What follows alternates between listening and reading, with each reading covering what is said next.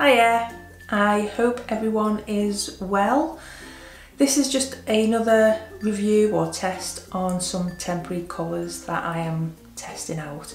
I'm wanting to blend in the ends in with my natural colour, so to speak, and I'm also considering getting some hair extensions, some clip-on ones, and I'm wanting to be able to blend them in. Main reason I'll get any extensions will be so I can tie my hair up or back. I'm not sure I'd leave them down, but I don't know yet. But the idea is if I do tie my hair back, I just want that to blend in. I know I'm never going to get a perfect match, but I want to do the best as I can. So yeah, today is the Urban Fudge Urban Chalk in white.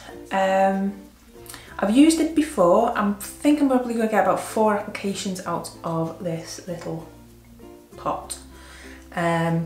It's relatively easy to use. I think I read a review where somebody said it works better on dark hair, and I kind of agree.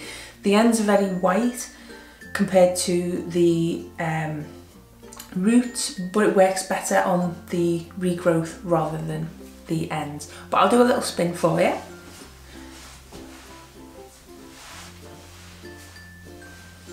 I've actually tied the side back because the chalk does make your hair a bit knotty, and what I mean is I feel like I've got style and mousse, style and wax, style and putty and hairspray all on it, and I can't really get a brush through it.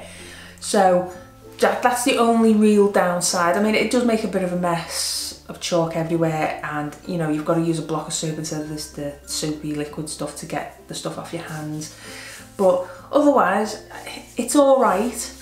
I'd use it again. Well, I'd use the rest of the pot up. I've got 2 pots. It came as 2 for the price of 1 for some reason. So I'm not sure what I'll do with the other one. I might just put it on eBay.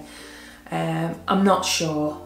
It's not because it's a bad product. I just don't think it's what I want. I think it looks okay, to be honest, if I had all natural one coloured hair, but it's not doing what I want it to do, really.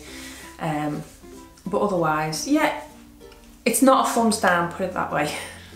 But anyways, I'll leave it there. Thanks for watching. Please subscribe and thumbs up if you like.